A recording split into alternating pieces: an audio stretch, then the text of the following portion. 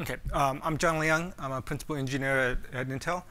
I also am on the OCP incubation committee, and I am the liaison to hardware management project. And lastly, I also am a member of the DMTF, from which owns Redfish. So if you have any Redfish questions, I can go answer that. So my main talk is on profiles, and so in order to talk about profiles, I'll give you a fairly good idea of what they are and then why they're so important to OCP. What OCP profiles do is they specify the requirements of what an implementation of an OCP management interface needs to support. So the vision is that from this OCP profile, which you write in JSON, you can actually run a conformance test against it, send the pass-fail to OCP, and OCP would grant you an OCP accepted sticker.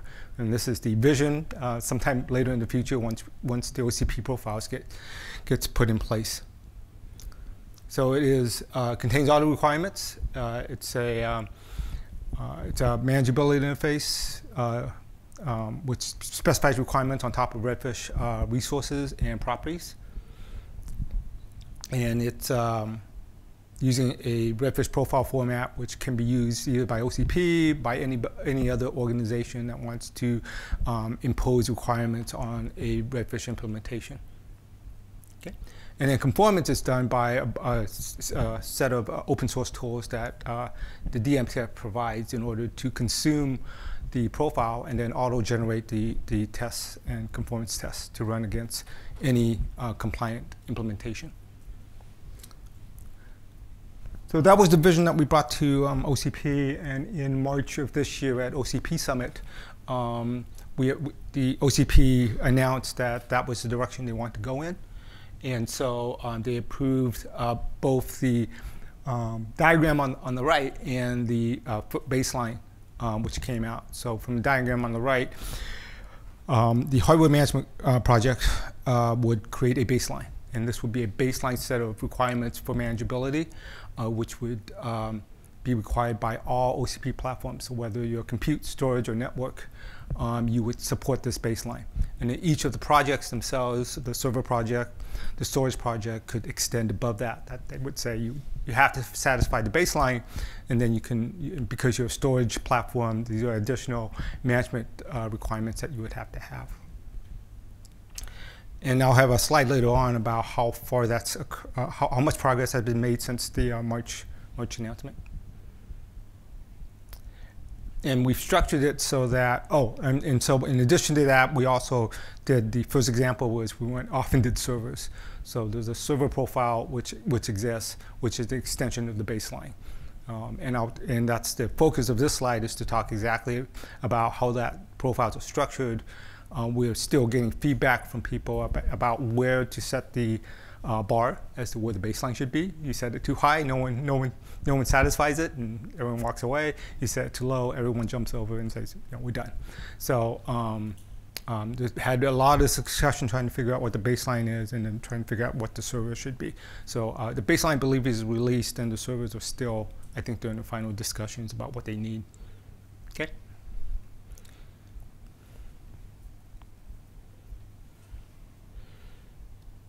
So this is kind of reviewing some of the projects that are in flight. So server project, I should have just written the URI, but on the hardware management project specs, there's both the baseline and the server, which is being reviewed. It's at version 0.2 at this point. The storage project is very interested in creating their own profile, and they've just trying to get the people in place to go off and do that. Rack and power, there's very active work in there. I believe there's actually there's a schedule on the next slide about what they had announced in the July timeframe on how fast they want to get something out. When they first called me, they asked me where the profiles were, where the schema was for Redfish, and I told them. And about 2 weeks later, they came back and said, "It's all here. It's all been described. What do you want us to do?" I said, you got to write a profile which says, DMTF tries to describe everything, but we don't want everyone to implement everything. only a prescriptive power like OCP should be able to tell people what to go do, because you guys, OCP will appear on an RFP, right? And people who want the RFP want to be OCP accepted, therefore they want to comply with the profile. So you guys get to cherry pick whatever's in that schema and decide what people need to implement in order to be compliant with a rack and power profile. So they like that idea because basically I gave them a pen and said, go do something. This was their schedule as of July. It's now October, and I do not believe they're released yet. So it was quite ambitious for them to go do this. I don't know where they're stuck in. But what I have found is during this summit, I've gone to the presentations of most of the other projects, and all of them mention Redfish in some form or another. So they definitely got the memo that they have to go write themselves a profile. If either they just adopt the baseline and say that's all you need to fulfill, or they have to go extend it and add additional requirements beyond that.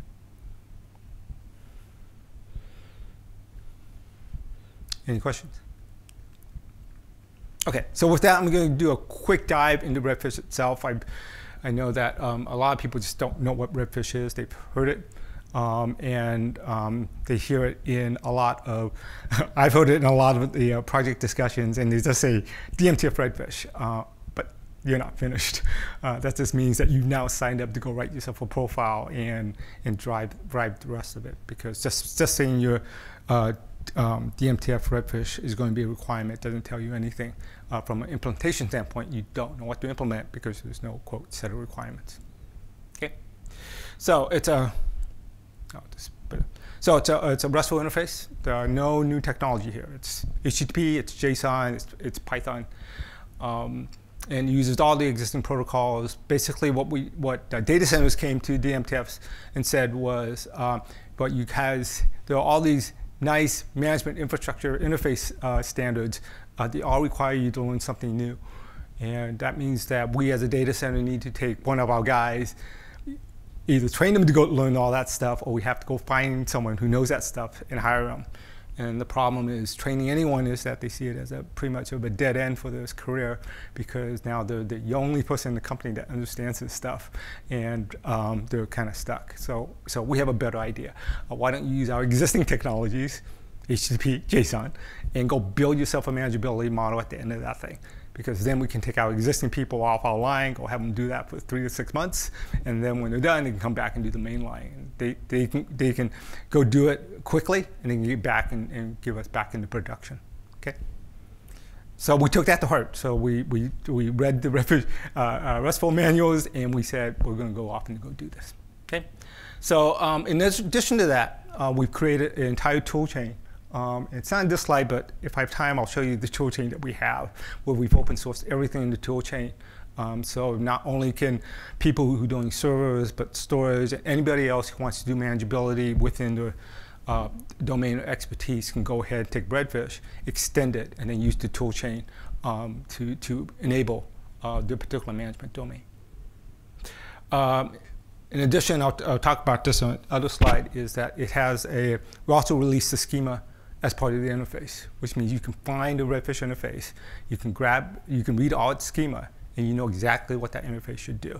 So you can introspect it, and you can, in some cases, auto-generate the client side, so you don't have to a priori understand what the interface does and then code to it. Okay.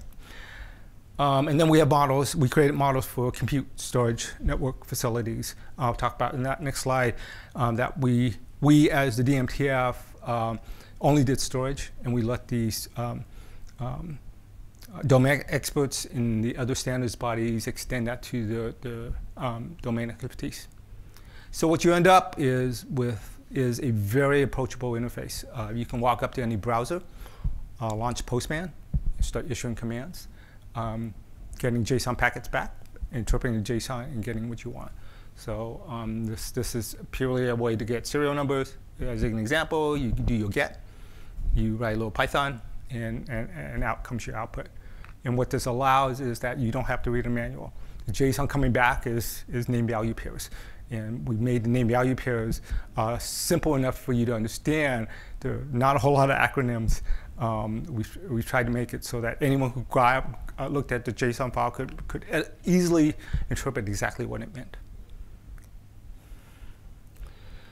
So Redfish gets confused because there's actually two pieces of Redfish. Redfish is an interface. It's an interface which uses and defines this HTTP JSON URL pathway. And then it also is a schema. And the schema is, okay, now we know how to talk to some management endpoint. What exactly are we going to talk about? What messages, when I do a get for a processor, what are name value pairs I can get back? Okay, so it's very much like when you get an XML file, you really like an XSL file to describe exactly what that XML is. And we do that via schema. So our first schema was JSON schema. Very popular. There's a big tool chain that consumes JSON schema files and can auto-generate client code and do all sorts of wonderful things with it. The problem with JSON schema is it's not a standard. It's owned by one person and can change at any time. And we did not want to build Redfish, a standard, on top of a non-standard. So we had to go hunt around and find ourselves a standard. We ended up with, at Oasis, they had OData CSDL, which was in its 4th version and fully a standard. So we built Redfish on top of OData CSDL, and then we auto-generate all the other schema. So once we've locked down what the schema should be and we're ready for release, we auto-generate the JSON schema. And then more recently, about 2 weeks ago, we released the Open API or Swagger schema. And this was in reaction to actually a lot of telco and networking who said, if you do it in Swagger, they have a code gen capability of generating code in 20 or 30 languages, depending on what the interface was. So this would greatly enable the ability to write clients because all we had to do was grab the Open API schema. Okay, and so what we did was, so that was the structure of the interface itself, and then the DM tab went and focused on platforms and compute servers and what type of models were necessary for that. And then we went to other organizations, which we'll talk about. And so this is a typical JSON response. It's a lot of text. Don't have to worry about it. You just have to worry about the groupings. And the groupings are JSON's a bunch of name value pairs. So we have simple properties, which are simple name value pairs. We have complex properties, which are structures of name value pairs. So if it's BIOS, then the understructure is name value pairs associated with BIOS. And then there are complex properties. And then the subordinate resources. Subordinate resources are any resource that exists when the primary resource exists. So if it's a computer system, when the computer system exists, the processor, the memory, the NICs all exist. And the minute you delete the computer system, all subordinate resources disappear. Okay? And then there are associated resources, and those are resources that exist independent of whether the primary resource exists or not. The managers, which may still exist even though you blew away your computer system. The chassis still exists even though you blew away your computer system. So those exist. And then last is actions. So not only can you get this thing, right, and get a bunch of name value pairs and properties, you can actually act on this thing. Because one of the primary things people want to do with any management interface is reboot the system. And so we created an action structure so you can actually do a post of an action and have the system interact with that. Okay? We did this because we wanted Redfish to be a true hypertext model. So there are no resources that you cannot traverse to via some pathway. And so that's why we have all these OData ID paths, is so you can get to every resource that exists within the model. And so there's no, quote, a priori knowledge of special paths that exist that you need to know about. Questions? Okay. So this is the compute model. So compute model has all the, a bunch of primary things, yeah, on the side. Which is off the root, which is /redfish v1. You get tasks, you get sessions, you get the schema, you get events, and this is, the events are pub sub, so you can actually go in, subscribe to things, and it will generate the event for you. It has a bunch of registries, and then has three main categories. And one is chassis, which is a hierarchy of containment models of sheet metal. So you can use chassis to define everything from a blade to a tray to a rack to a row to a data center.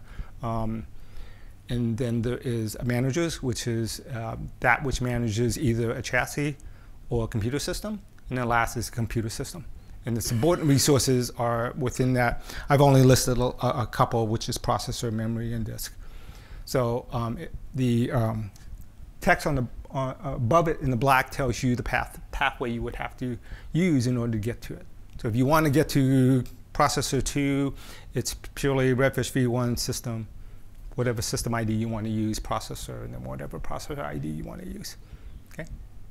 So by understanding this model, you can go and basically traverse the entire system and figure out all the name value pairs that you want. And so most of the work that the DMTF is off doing is saying, okay, fine, what is that JSON file that gets returned? And let's standardize that. So when people get it, right, they know what type of Python code needs to exist on the other side to go fetch the information they need to go fetch. Okay, so you can separate these two actually into hardware, platform hardware management, which is actually quite generic, because even whether you're compute or whether you're storage or whether you're a Ethernet switch, you probably have a manager and you probably have a chassis with sheet metal and power and thermal associated with it. So that model, these models can be reused for each individual platform. Right? So what is unique about servers was servers said we need computer systems. That's what we created. And then storage has storage services and network storage services. So they've extended it. What storage did when they looked at this was they said, we're going to reuse the bottom part because it shouldn't matter. It should all look the same. We're not going to invent anything new, but we're going to add additional storage services on top of it, okay? And that's the same model we want to use throughout Redfish is if it's there, use it. If you don't like it, we'll help you change it, but add stuff which is new and different, and people will understand that, okay? So this is the current capabilities of the compute model that can be used by any other platform. So storage can use this if it's got firmware. So what's listed in black is stuff that exists in prior management interfaces, and the stuff that is in red is stuff which is unique to what Redfish provides. Because if without the red stuff, right, you would tell people, good, you go from your old interface to your new interface and you get no functionality. And people will say, why do I want to do that? It's a bunch of work to get to the same place. So you have to figure out what type of functionality you want in the red area to get people to go there. And so one of the biggest things we found was firmware BIOS and firmware update is that we want a singular way of updating all the firmware and BIOS on the system. And so there's one model to do that, and you can use one model to fetch it all, revisions, everything. And then there's one model to upload firmware, whether that be a push model, and it comprehends both push models and pull models of firmware update. Okay. Serial console is interesting because previously the management interface had its own serial over LAN protocol, and we looked at that, and that has its own security issues, and we said there exists one, it's called SSH. Why don't we just point to that? And so we just provide you the semantics and the configuration to go access the serial console of the manager itself system. Okay. As mentioned, I think in a previous meeting, one of the problems with the existing management interface was security. So we just said HTTPS. And once we say that, people understand it. We don't have to explain it. We don't have to explain to security people why it's better than a good security interface to go do. So it's greatly reduced the amount of discussion about whether the interface is secure or not. And then last is composition. So right now with this aggregation that OCP has allowed to occur, you still need to compose a system. You need to look at that rack and say, out of all this stuff, I want to create a computer system that I can drop an OS on. And to do that, you need some type of composition request to say, I need a system. It's got to have this many CPUs and this much memory and so on and so forth. And I need a structure in which to do that. So that's what the composition models allow you to do, is to make a composition request and have it come back and say, OK, I've created it. Here it now appears on the computer system tree, right? And you can go off and utilize it as you would a physical system. So whether it's a physical system, whether it's a composed system, or in the future whether it's a virtual machine, it all looks the same. From a system admin point, if you don't want to know how it got instantiated, it doesn't ever appear. Okay. So that was the model that we have for compute, and now we want to go off and extend this model for elsewhere. We had a big toolchain that we had now developed. And so we went to SNIA, and they did storage. So they're the ones that are trying to work with the storage project to provide profiles for it. Networking was interesting because networking is large, and they've been around a long time. So what we did was we went to IETF, and we said, you guys know networking better than anyone else. There's a great history of it. It's all encapsulated in Yang. So instead of inventing anything, we're going to take your Yang models and just auto-convert them into Redfish models. And someone in the back of the room said, RESTful, Yang, we already have that. It's called RESTconf. Why would you want to do this again? And the co-chair stood up and said, yeah, we have RESTconf, but RESTconf leaves us stuck on the networking island. Redfish is trying to expand across the entire data center. So now Yang can participate in a much larger ecosystem as opposed to just doing networking. Okay, so that gives us compute, storage, and network. And part of the models within Redfish is all telemetry. And when I went back to the data centers and I said, we have all this now, they said, well, we now have all these IoT devices which we've thrown across the data center. You need to go manage that. So a month ago, we announced an alliance with PicMig, who wants to take Redfish into industrial IoT and use that same interface extended. Another area which we know nothing about, DMTF knows nothing about, and we let the domain experts go figure out how to go do that. Working with Broadband Forum for Telco, and then for DSIM, which the rack and power and the data center facility guys are interested in. We have an alliance partnership with both ASHRAE and the Green Grid to define the interfaces for power and thermal and crack units and so on and so forth that you can access via Redfish. And we shipped the work in progress out in, I think, March of this year, and we recently updated it because they wanted to add in all the telemetry for fluid flow, liquid cooling. Yeah, that's what you guys call it. Okay. So all this is in some state of inception. So compute is out. Swordfish, the spec is out. They're still trying to get OEMs rallied to implement it. And then the rest are all in some form of specification and draft. Okay. Okay, so now it takes us to conformance. So one part of this tool chain is the end part of the tool chain, which is I've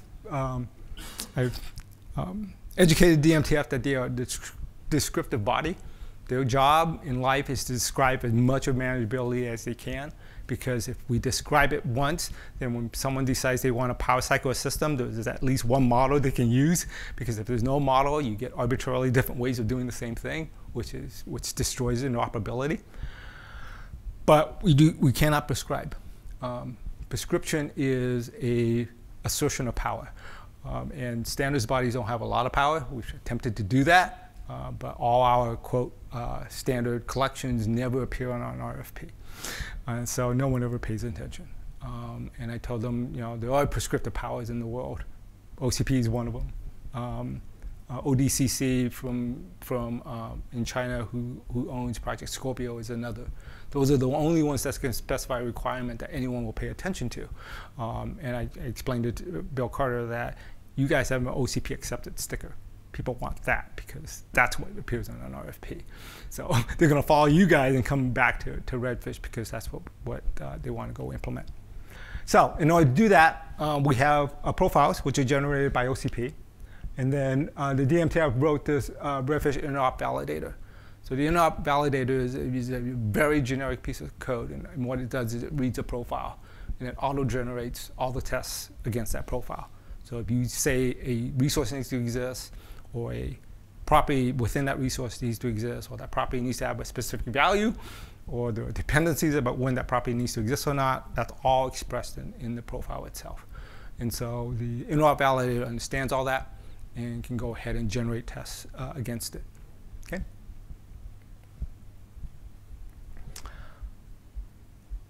Yeah. So what we've defined with is the interop validator is open source. And yeah, there's the path for it. And then all we need is profiles, right? So the hardware management project created the baseline profile, which I described in the earlier slide. And then each project creates its own profile extended from hardware management. Okay. So this is what a profile looks like. The only reason I show it is it's fairly complex as far as JSON is concerned. That's why within both the hardware and the server project, I've reinterpreted that into a Word document that people readily can read and understand. So they could go and at least within hardware management and server, they reviewed and updated that document, and then I auto-translated it back to the profile. Because I don't feel a need for people to actually understand all this stuff. You know, it's pretty arcane stuff that the DMTF owns. So the DMTF has taken a position, right, is that the outward-facing stuff that we give to end users and to developers should be as easy as possible, and all the complex stuff, like the old data CSDL and the profiles, should be owned by something DMTF does, right? We deal with the complexity, so it looks simple from the outside.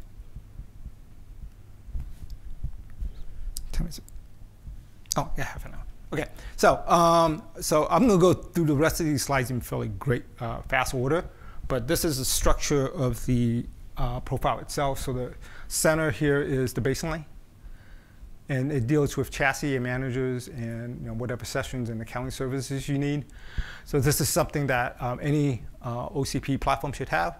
So the servers is over here on the far right side, left side, which is, in that case, we have to go add systems.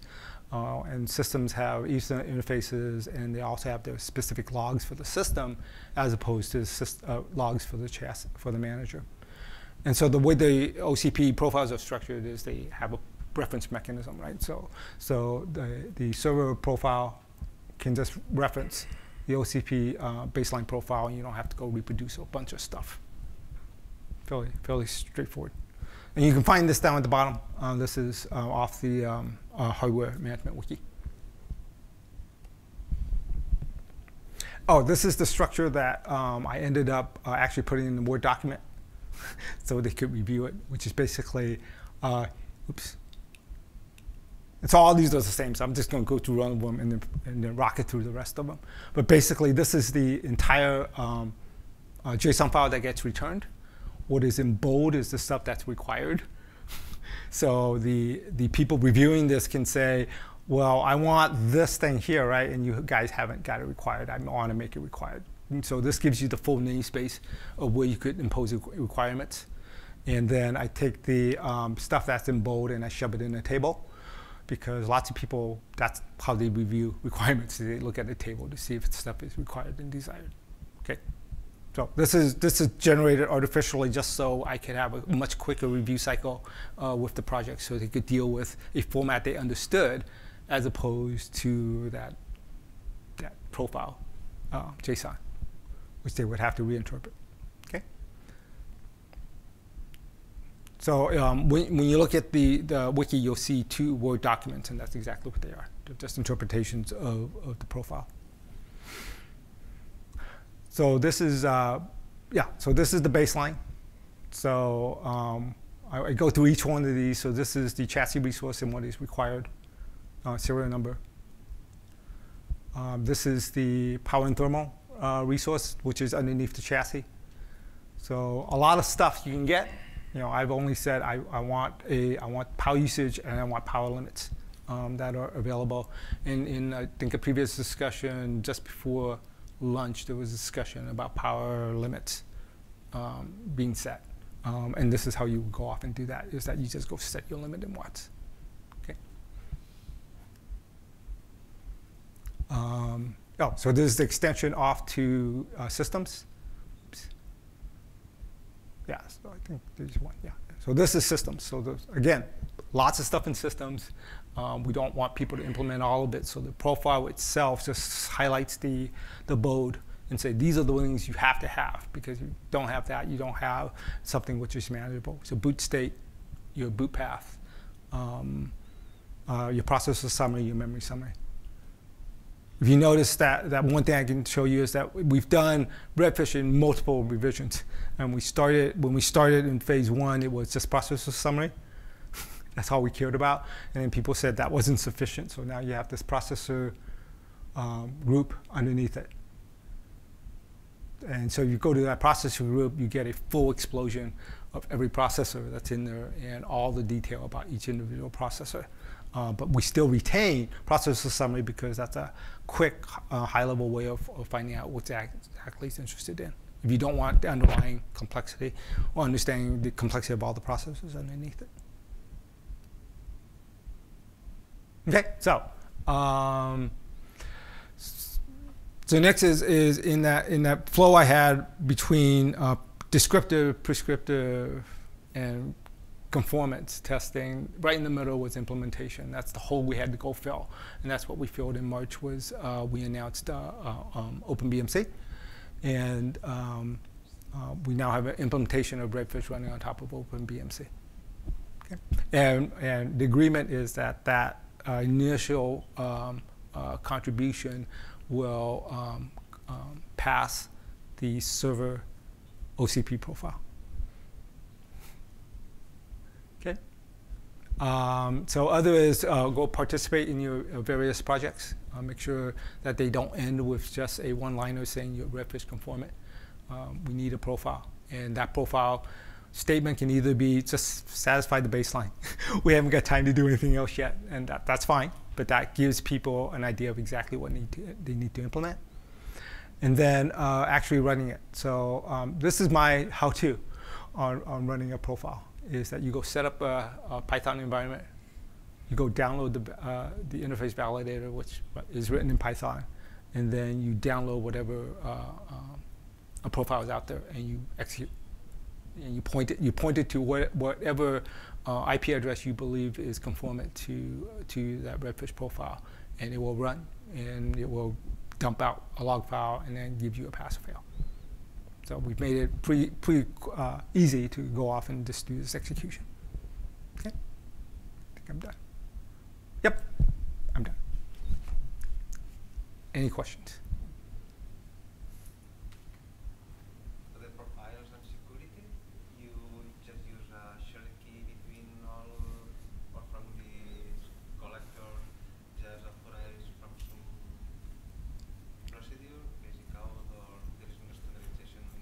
Well, right now, actually, there's a discussion because the DMTF just released a model.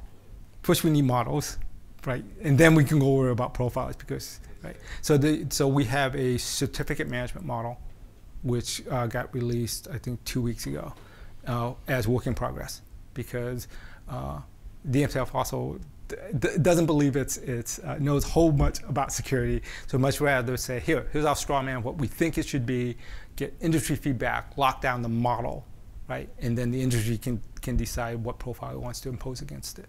So are you thinking also in different levels of accesses, or just one for some kind of data? So the current certificate is to get access to /redfish v1 and get a no. Well, underneath it there are roles, right? So there are management roles. Okay, right. So once you get access, then you need to authenticate yourself as a particular role. But the certificate management is merely to make sure that you can get a secure, authenticated connection from your manager to your managed node. So point to point. Yeah. Yes. And then the IDs of each element, are you standardizing to start by 0 or by 1? Because it's common in. So the question is enumeration, and how we enumerate. We don't enumerate. The fact that we have ones and zeros in there is purely coincidental. You can put any string in there at all. It can be UUID or else. Right. As I thought, we went through the model and actually changed it from 0 and 1s to something string-like because everyone thought it was integer, right? And we said it's not an integer, guys. It's anything you want it to be. So we avoid the decision about whether we start with 0 or 1. Okay. Anything else? Okay, then I am done, guys.